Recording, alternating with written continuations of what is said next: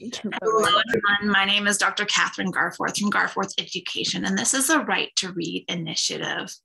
Today, I have the pleasure of having Donna Hejtmanek from the Reading Science, What I Wish I Had Known in College group. She created that group, and in Canada, we refer to her affectionately as Donna from the big group. And I'm so excited to have you here to discuss, why this group came to be and relate those to some of the Ontario Human Rights Commission's Right to Read public inquiry recommendations. Now, this report was released on February 28th, and it came with 157 recommendations. In this talk, we're going to try and focus on a section of those, 48 to 58, which are covering concepts that include ensuring pre-service teacher preparation addresses critical concepts and ensuring additional qualification courses and continuing professional development address critical components. And these are all looking at best practices for reading instruction. So thank you for joining me today, Donna. Why don't you take a minute and introduce yourself and how you got to this position? Thanks, Kathryn, for having me. I had a really nice, quiet life, and I retired after teaching 41 years, and I thought, this is going to be great. And then a year after I retired, I was very active in Wisconsin with legislation. And we had spent a year prior, the year I actually retired, I served on a board called a dyslexia study group. And from that study group, we were able to bring forth a bill on a dyslexia guidebook for Wisconsin. So the opposition we had was they didn't want the word dyslexia used in the guidebook. Well, it's a dyslexia study group, so we did get what we needed. However, it came at a cost because we spent the summer down in Madison, our capital, just doing lots and lots of testimonials. And so I remember clearly the day I was there. I was testifying in the Senate Education Committee, and I said, I'm going to write a book one day, and it's going to be called The Science of Reading, What I Should Have Learned in College.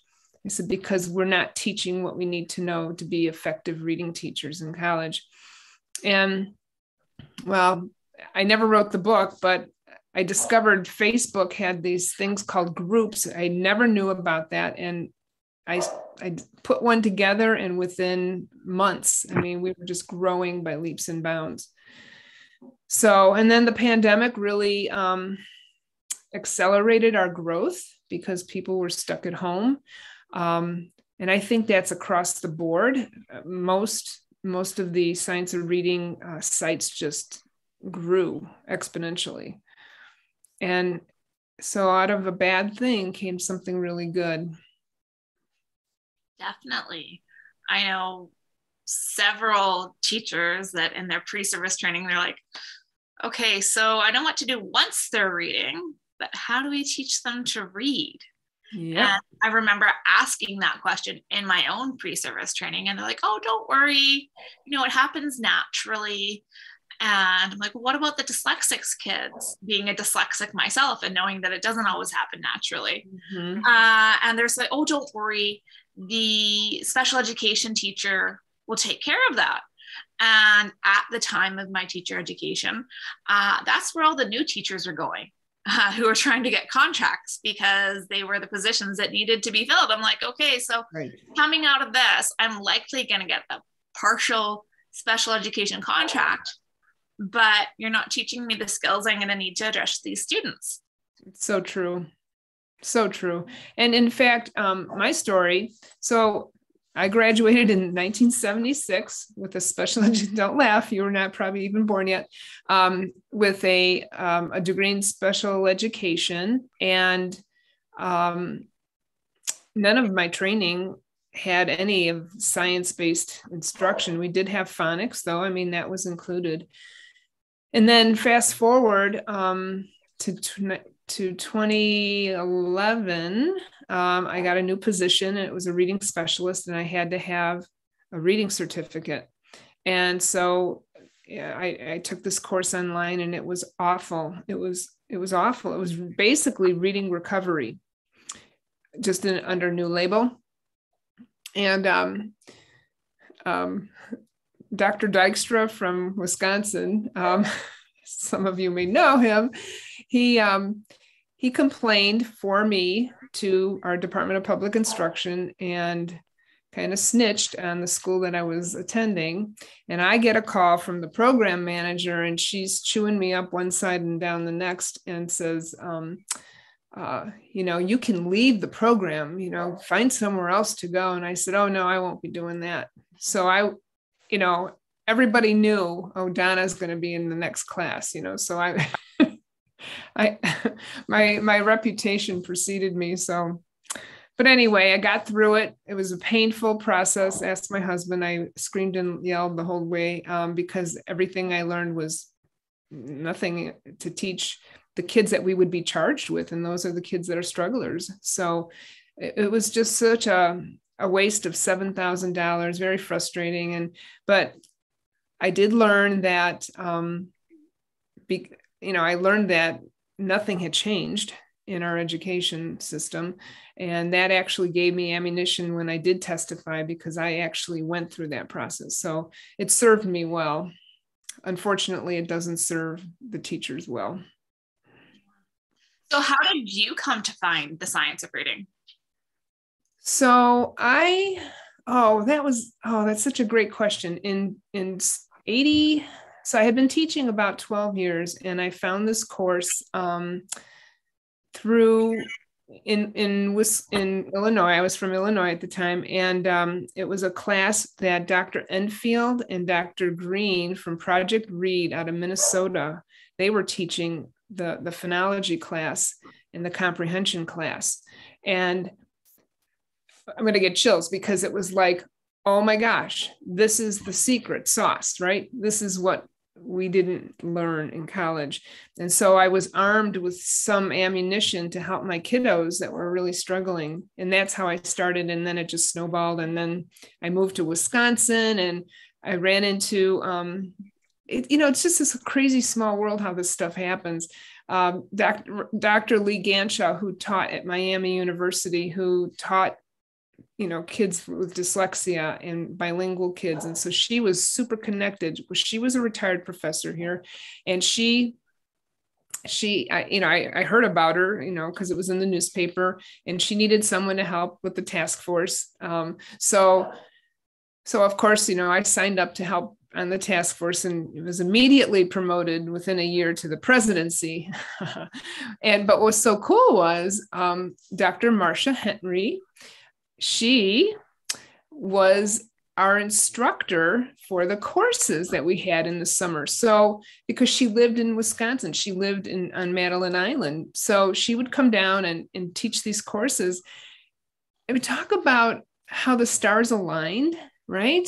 Mm-hmm. And it's just, and so now, we fast forward, and that was 2004 we started. In 2021, I took over the task force again, and we are now bringing things forth throughout Wisconsin at a rapid pace, and actually helping, the Science of Reading page as well. So we're a joint effort. It works together, and it's been remarkable, exciting work. Well, and you mentioned that it all started in the 80s that you were getting this information. Mm-hmm. And you know what, just last night, I picked up a book that I've had on my shelf for years and I've read before, but Beginning to Read by Marilyn Adams. And I was reading through the foreword, and just the first chapter, I'm like, okay, so this, I think it was published in 1990.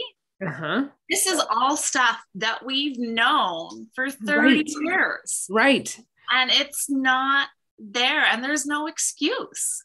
And that I had this epiphany yesterday.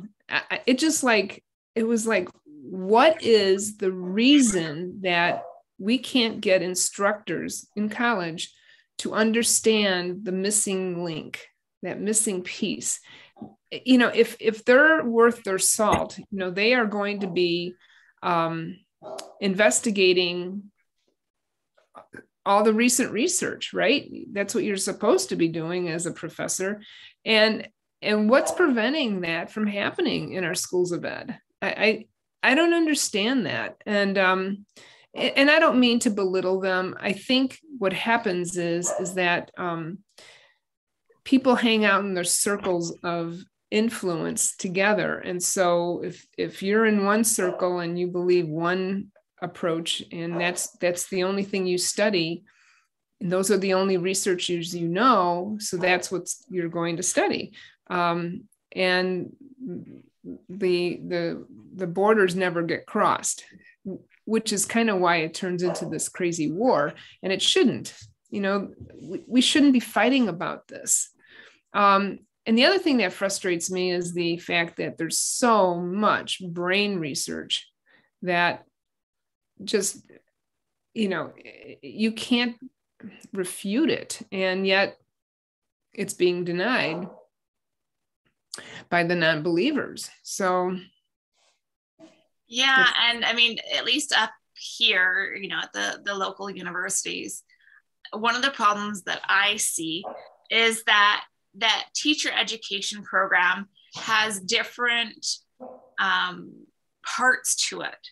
So there's the special education part and the language literacy and education part, and the research that's coming out about best practices in teaching reading is typically from, the neuroscience, the special education, the school psychology side of things, but it's not making its way to the language literacy and education side of the equation. And there's just this roadblock in between. Right.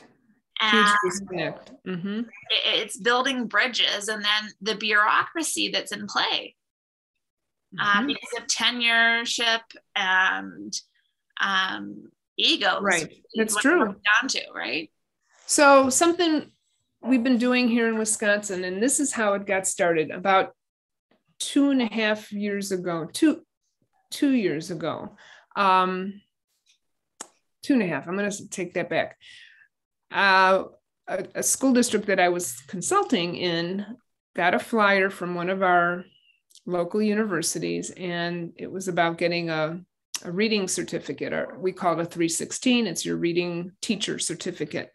And so the special ed director, she said, is this program any good? So I went and looked up the professor's background and training, and it was all reading recovery, whole language. And I said, no, this program isn't going to work. So she said, she says, I'm just gonna call them up and tell them that this isn't good for us. And so she did. She had a conversation with them, and she said, if you want us to send students to your school, you need to change how you approach reading.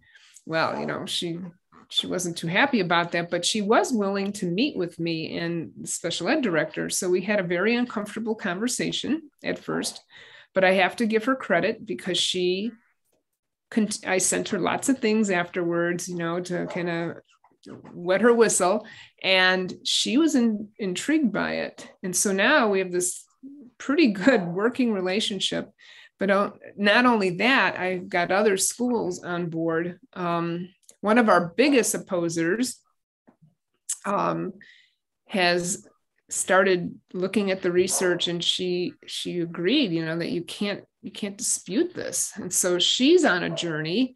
And in fact, she created, good for Wisconsin, a dyslexia certificate that teachers can get. And then another school developed a dyslexia certificate. So it's catching on. So we are, I have about 6 people in this cohort, and then we're looking to expand and do some letters training with these folks. And so I put it out on our Wisconsin Facebook page, And I got 17 professors and adjunct that want to take the letters course. So I am so excited that this is going to be happening. This is huge for Wisconsin. So, it can be done, but it's about building relationships. This doesn't happen when you come in and you plow your way through and say, you're not doing it right. You have to ease in, you have to find common ground and explain, well, here's what I'm thinking. Here's what the research is saying. What do you think? That sort of conversation. Dr. Stephanie Staller is doing a nice job. She's got a Training Reading Rocket Scientists Facebook page, and she's doing the same. And she's got, I don't know, maybe 400 or 500. I'm not sure how many she's got on that page of all professors and adjunct that are, get together and share information, and that building bridges. Yeah, it's so important, and it can be very difficult because when you're in that situation, when you're having someone tell you that you're wrong and you don't know what you're talking about, and you're hurting their ego, you're hurting their education. And they get in that very defensive stance, but at the same time, your passion is just, look, we're trying to work towards the common goal. How can we achieve that? Adam Grant says in his book, to remember the name of his book, doesn't matter. Think Again, I think it's called. And he said, when change is occurring, you have to find the one thing that will stay the same, or several things that will stay the same, because nobody likes complete change. So you have to reassure, whoever you're trying to convince that this is going to stay the same, but this needs to change. And, and that's how you can help get that change initiated. Yeah. So in the group, what do you find are the big common threads that keep on coming up time and time again?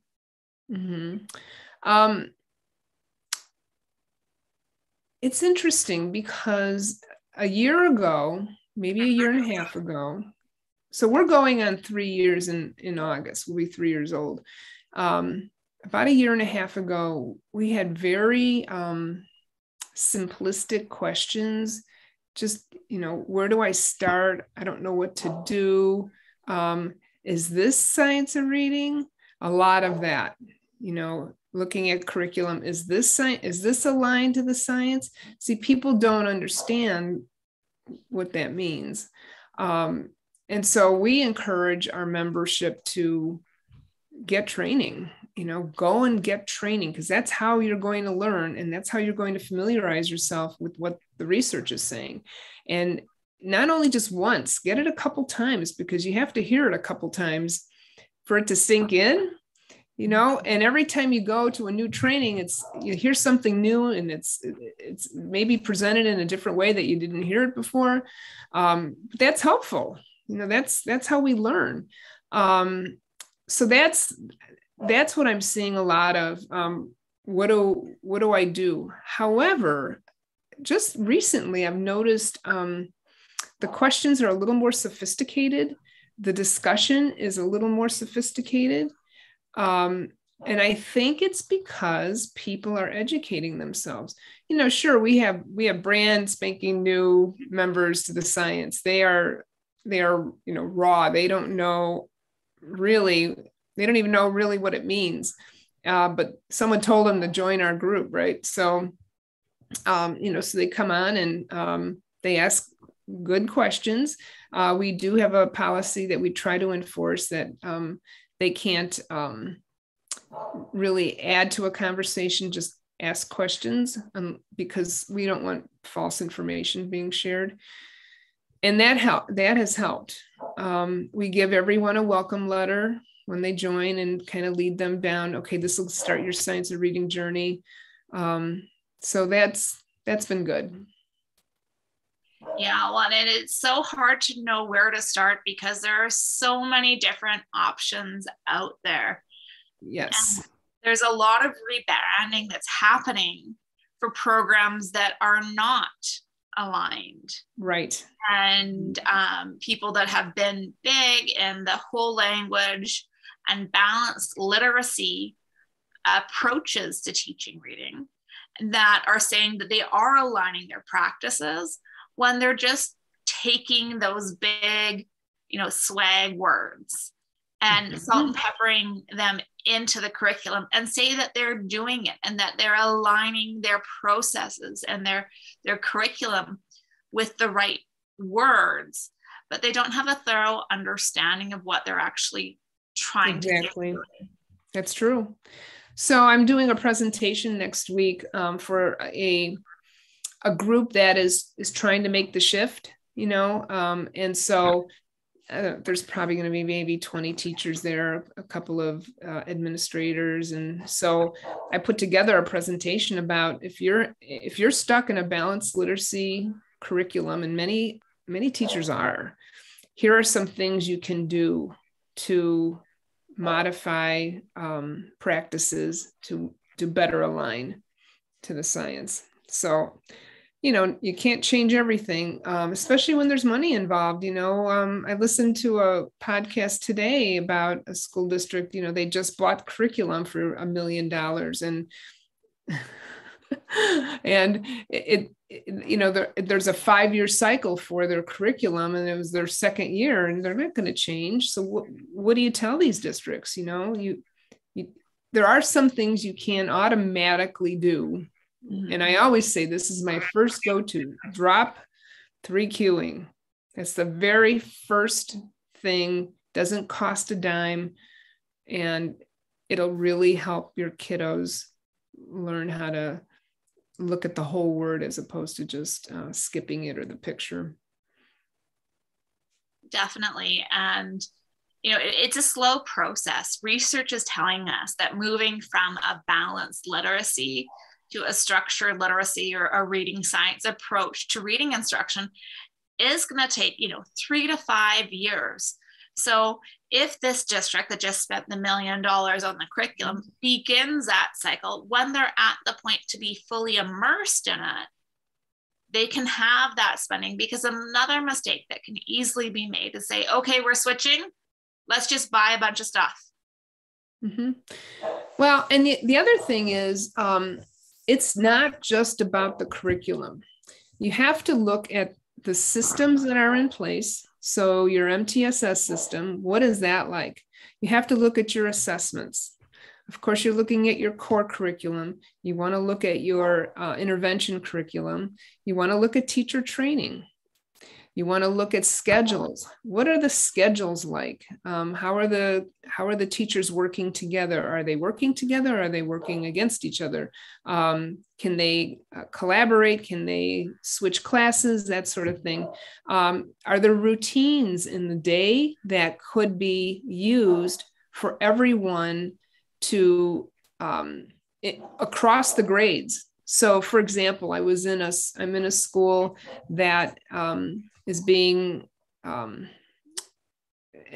going through a change, and I think they're in their 4th year, and so they have a company that comes in and does an evaluation. That's how it started. They come in, they do an evaluation about your systems, your structures, your assessments, your curriculum, and they failed every single part of the evaluation.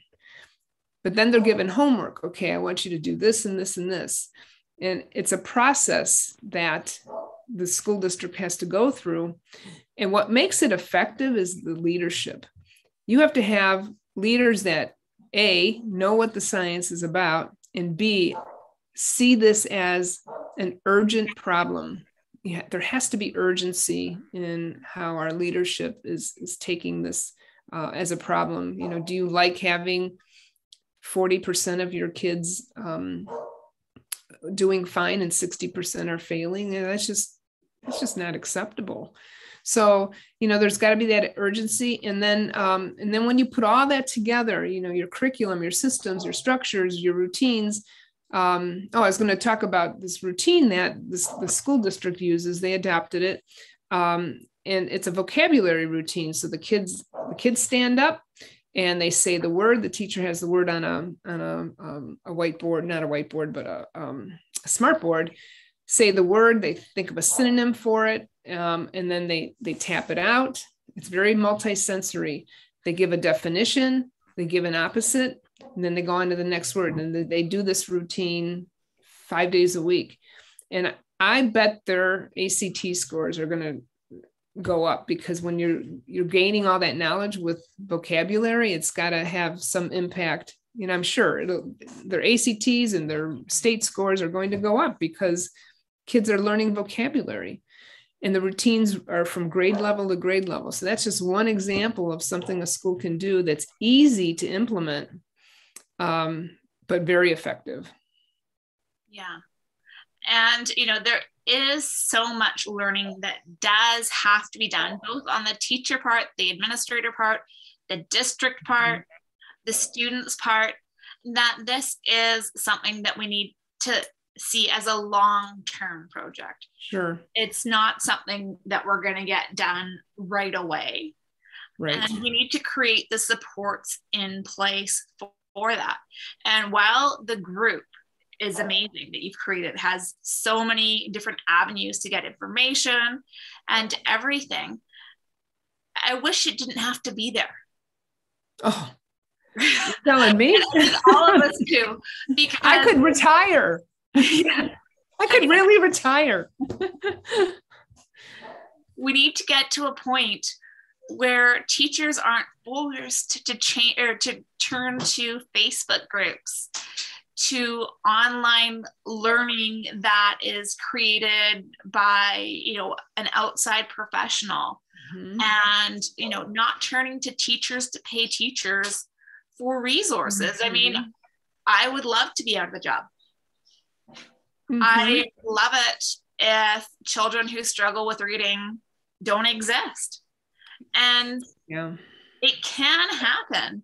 It does take a lot. Well, I mean, there's always going to be some students that do struggle with reading. Dyslexia is a real thing. Sure. There are other cognitive impairments that are going to cause issues, but not enough that 60% of students are struggling and not being proficient readers. Yep. That's what we have in Wisconsin. 60% on our 2019 NAEP was basic or below basic. And our below basic was like 39%. It was high. So it's like, oh my. I know that a lot of concern goes to budget. How are we going to budget for this? Budgeting is always a huge issue, especially when it comes to the political side of things. Very much so. Budgets are being cut left and right. But I think it's important to highlight that even though the beginning of this transition can take a little bit of extra money in the budget, you're going to see that repaid very quickly in a couple of years. And it's not just going to affect the budget for the education system. We're going to see a ripple effect across things too. It's true. And, you know, really, there are some easy things to do that don't cost anything. What I suggested earlier, drop the 3 cueing. Find a new way to teach sight words, you know, to build the sight word vocabulary through orthographic mapping. Get some decodable books for the early readers and start applying that. I mean, it's get whiteboards for every classroom, for every student, and you can teach kids to read by spelling. You know, it can happen, and it doesn't cost a lot of money. You don't have to buy the most expensive reading program out there, but you do need to train your teachers and then coach them. So, because the training has to be followed up by coaching. That's what research says. It's a much more effective. If you don't have coaching going on, you're probably not going to have a lot of effective change. And a 1 or a 2 day workshop is not going to cover all the information. Right. And you need real, actual hands-on experience doing this to figure out what works and what doesn't work, because while there are important key concepts that reading instruction needs to include, there are a couple of different ways that you can effectively teach the same concept, like phonological awareness and phonemic awareness. There are different activities that we can use to help students develop these skills. Absolutely. With phonics. And just because one approach or one system, one program doesn't work for you, that doesn't mean that it's not going to work for you. And there's a lot on the web that's free, and it's about the teacher education. And I think that's why Facebook groups like, SOR, or, there's a lot of science of reading groups out there, and we're all preaching the same thing. And it boggles my mind that teachers are going to social media to learn, to get professional development. But I'm old, I'm not of this generation that's what, I don't do TikTok, although, I'm hearing TikTok is like where it's at, right? So I could learn. There's no science of heart surgery Facebook groups where doctors are getting the latest on their training. Good analogy. That's right. And I would be very upset if my heart surgeon said, you know what? I just heard about this new way. And in the Facebook group, they had this video. So I'm going to try it out on you. And let's see how it goes, okay? No, that's so funny. But it's true. Yeah. And there is something that you did mention a little bit ago, and that is spelling. Now, one problem with the term science of reading, which is what things are going is it doesn't highlight in the title that it's not just actually reading that we're focusing on. We're also focusing on skills for spelling development and writing when we're including everything that is in the scope. And that's why there's sometimes the use of structured literacy, because it's more encompassing. It is. And that's true. And I think, the science of reading movement maybe needs a new name, because it's not just the science of reading. Spelling is the reciprocal skill to reading, and so it should be included, like you say, and as well as writing. So, yep. And I'm guilty of it too, right? Obviously I named my Facebook group that, but structured literacy, what I should have learned in college, probably didn't have the same ring to it. Yeah. And there's so much opposition to various terms. And we're not talking, the important thing to know is we're not talking about one program. There is no science of reading curriculum, and anything that sells itself as the science of reading curriculum does not exist. The budget to create such a curriculum has never been available. And you're not going to find a one-size-fits-all program for even one aspect of this. And that's why I'll go back to what I said. Teacher education is critical, because if you have that understanding of how kids learn to read, you can adjust your instruction as you go. And you can repurpose your old materials. That's true. Teachers are incredibly creative and resourceful with what they have and how they can change it. And it's really important not to get depressed or upset. A lot of teachers, when they find out about this and they do a little bit of digging and understand, like, oh my God, all the students that I've taught before, like I've been doing a disservice. But you can't blame yourself for that. Don't look back, just look forward. Yeah, exactly. And, a lot of the big names like Dr. Louisa Notes, Dr. Pam Kastner, like all of these big names have the same story where I didn't know it before. It wasn't in my training. And, there's very few that are currently in service teachers that have had it from the start. We're starting to see those teacher education programs that are embracing it more. That even when the Right to Read project came out, they actually looked at teacher education programs in Ontario and saw the problems with the curriculums not addressing what the teachers need to learn to know. Mm-hmm. Yeah, well, there's a lot of politics involved. There's a lot of money involved. There's a lot of egos involved. And there's a lot of power involved. So when you put those four things together, it's not a good combination. And it's something that has to, time will work it out. Will I see it in my lifetime? You know, a huge shift? Probably not. You know, I would love to say yes, but it's too big of a nut to crack at this point. But you never know. I mean, you are doing amazing work, and so that the power of one drop. I had gotten a bracelet from another worker, Nora Chabazi from Ebley, and she said, I only got 3 of these and I'm giving them to the people that mean so much to me. And so she gave me this, and it was so honored. And it said, the power of one drop is the ripple effect. And, you know, if we had more of you and, you know, you inspire people, it happens. I get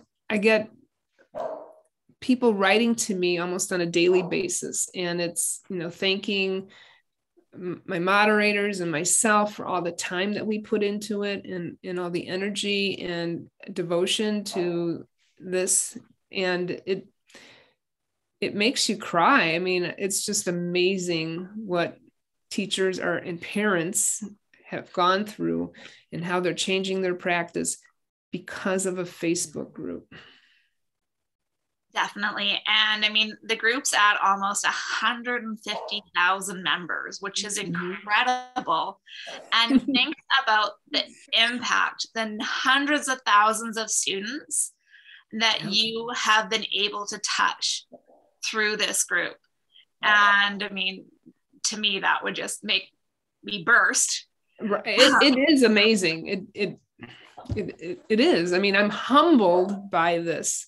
I was looking my analytics the other day, and it's not like people are just join and leave. We had 100,000 people on one day. That's insane. And the average of the month was 132,000. So people are coming back over and over again. It's not just I sign up and I leave. It's not just in the United States. It's in Canada. It's in Australia. Right. It's all around the world. Yep. Last time I checked, we had 99 countries. I bet we have more because it's been probably 6 months since I looked. So it's so cool. I was in Hawaii 3 weeks ago, and one of our members, Emily Laidlaw, lives there on Oahu. And so she said, "Are you going to be around?" She says, "Let's go out to dinner." So our husbands, we all went out to dinner, and she gave me a lei, and it was like, oh my gosh, this is so cool. It's just so cool to have people all over the world that are my new friends, right? Yeah. And I've been talking to people a lot since this report came out, and I've started the Right to Read initiative. And it's important to make sure that people understand it's not just the English language. It's not just Canada. It's not just the United States, and not just North America. This is a report that can make changes across the globe.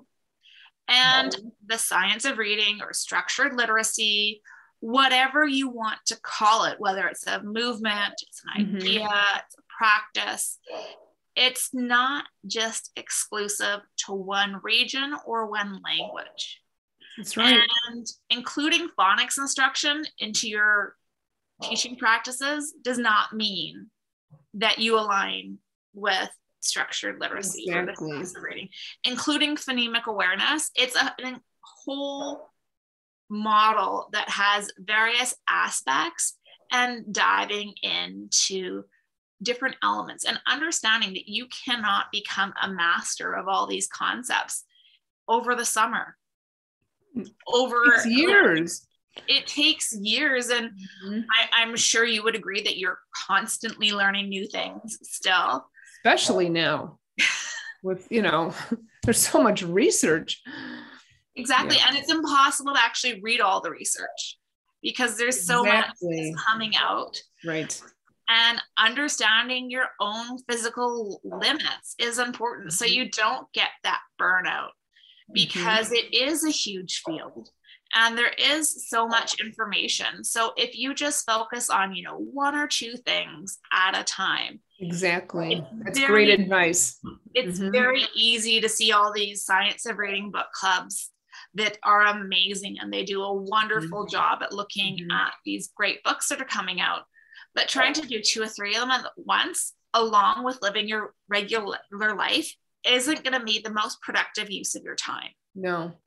Filling your Amazon box or shopping cart with all the books that you see and having them collect dust on your bedside table or your bookshelf, again, it's going to make you feel worse than just doing one at a time. Put them in your wish list and take the time to go through it. And take a training, listen to what other people have to say. Books are great, but the hands-on is really important. So you understand the process and you're hearing, and honestly, there's so much training available online that's already recorded that you could literally do it for free and get the gist of things that have to change. And then if you want to do a deep dive, there's some inexpensive courses as well that are out there that can help you on your journey. There's a whole bunch of things out there. And if you're one of those teachers that's just kind of on the fence trying to decide, I've spoken to so many teachers that, they do that moderate deep dive into it. And they're like, okay, you know what? This next academic year, this next term at school, I'm going to try it. And I'm going to see if I can make a difference. And I haven't come across one teacher yet that has regretted it. That's right. I hear about that all the time. Yeah. I remember speaking to a teacher that she was the only one in their school. Oh yeah. She started reading about it in the summer after, that kid's not really reading that book. We don't really know what the word says. So she looked into it over the summer. She started it in the fall. She's like, I've got this resource, and it's been free. I think it's the entire transitions cost her $150, which she shouldn't have to spend out of her own pocket, in my opinion. Right. But you got to do what you got to do. Right. But she's seen huge improvements of her students, and she teaches a grade 2 class. And she's like, instead of just assuming the kids came to my class with this knowledge, I did screening. And then I used the data from the screening to tell me how to teach my class. And it turned out we had to go back to the beginning. And she says she's seen more progress this year so far in her class than she has in all of her other years teaching. I had one teacher reach out to me and say she was reprimanded for,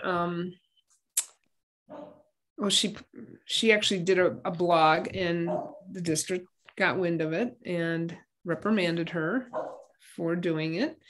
And instead of saying, you have, 30 kids in your class in kindergarten, but you have the best scores in the whole district, what are you doing? No, she was reprimanded for doing something different. And so many teachers get that on a regular basis. And that's why I like the recommendation in the report that says that they're not, or they should not receive any reprimands or problems because of sharing their knowledge. And it's happening.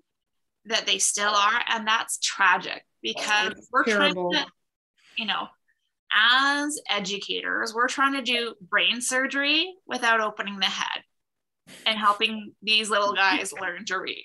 Yep. And the reason why I like that analogy is because we wouldn't expect doctors to do surgery without the hands-on training and the experts sitting over their shoulder, making sure they're doing it correctly and to parachute in if something happens. Right. Right now, you do, a lot of the teacher education programs are 1 year post bachelor programs. Going into your teacher education program, you have a wide range of backgrounds, which is wonderful, but it also means... I thought my dog was the only one barking. The whole time we've been on, she's been barking. Elsie, quiet. Elsie. I would tell my dog to be quiet, but she's deaf. Yeah, no, the kids are just ringing the doorbell because they know they're not supposed to. So sorry. Yes. That's okay. So doctors have professionals helping them, providing that mentorship and that guidance in the field along the way. The teacher education programs, you have that practicum, but it's very, very quick, and it doesn't allow you to adjust your practice and really learn from that teacher, at least not in the ones that I've seen and that I've been involved. The other problem is, and we're seeing that here, is that let's say you go to, University XYZ that teaches the science of reading. And then you get placed in a school district for a practicum for your student teaching. And that district uses whole language, Lucy, or, F&P or whatever. And you're stuck as a practitioner. You have to do what your supervising teacher says you have to do. And so you are not getting a good experience, and it can go the other way around too, So that's the other thing we're trying to do here in Wisconsin is set up student teaching experiences that are aligned to the science. So what districts are using science-based instruction, evidence-based instruction, and can we get our teachers that are, in those SOR programs to the effective practice districts? It's very hard because there's so few schools that are doing the actual science of reading teaching. So it's hard to find them. Yeah, and I know up here, speaking to teachers who get the pre-service teachers for their practicums and are the sponsor teachers, there are some schools that are doing more teacher education programs that are doing more aligned with the science of reading, and others that aren't. And they get teachers being sent to the same district, or the pre-service teachers being sent to the same district. And the in-service teachers are like, we'll take them from this place and not this place, just because of the amount of teaching that they have to do on the job while they're trying to teach their students and provide the mentorship required. Mm-hmm. Yeah, I know it's not the best situation, but there's so much to be worked out on so many levels, and that that brings us back to your Right to Read initiative. I don't even know how many requirements. How many are there? 80 or something that have to be changed in your document, whatever. I don't know how many there are. 100 and something. There's 157 recommendations. And it covers a wide range of things, going from culturally appropriate practices to the curriculum, to the resources in the curriculum, to pre-service training, in-service training, diagnostics, screening. So what's your hope with that document? How do we get that document in the hands of everyone? Well, my hope is that we see change and we don't see what's happened with things like the Rose Report and the NPR. And was it August and Shanahan that looked at second language learners and the one in Australia? I don't want this to go by the wayside. Mm-hmm. Because this information is very good. And I've spoken with experts around the world that have said that, look, these are valid where I am too. So we don't need to reinvent the wheel. And mm-hmm. what I'm trying to do with the Right to Read initiative is get them out there into the hands of teachers with a little bit of information as to why they are, the recommendations that came of this report and what we can do to make the changes needed. Mm-hmm. But there's so much opposition, and we need to have it so that adults and the people that are in the high places are at a point where they're willing to accept that the research has changed and to be willing to move forward, to do the learning that they need to do to make it better for everyone. Mm-hmm. Yeah, I just keep shaking my head. I can't understand the resistance to the level that it's at. I mean, I don't know. I just don't know. I don't get it. Yeah. Well, I think it comes down to dollars. It does, but it's like, as a practitioner, you want to do the right thing. Mm-hmm. And if you're not, or if you're finding out that you're not, you would want to really dig deep and dive deep into how I can change what I've been teaching to change that for my adult students and for my littles, right? Mm-hmm. Well, and the important thing to note is that while this is focusing on the primary grades, the science of reading applies to a wider range of students. And it's important for teachers in the intermediate, middle school, high school grades to understand the science because it influences their teaching. Phonics instruction isn't just those first few primary grades. Right. English language is a morphophonemic language that is quite complex, but there is logic to it. Mm-hmm. And instead of saying, well, it just is, and understanding why it is, right, and being able to explain it to your class, mm-hmm. So that they can understand why words are spelt the way that they're spelt, so it can help them orthographically map it and spell it correctly. I mean, that's going to make your job easier too. Right. Right. It all gets back to teacher training. Yeah. So yeah, thank you so much for joining me this evening. You're welcome. Really enjoyed our conversation, and I hope we can continue to broaden our reach to help more teachers, more families, and more students for years to come. I hope so too. Thank you so much for your time and for tonight. I appreciate it.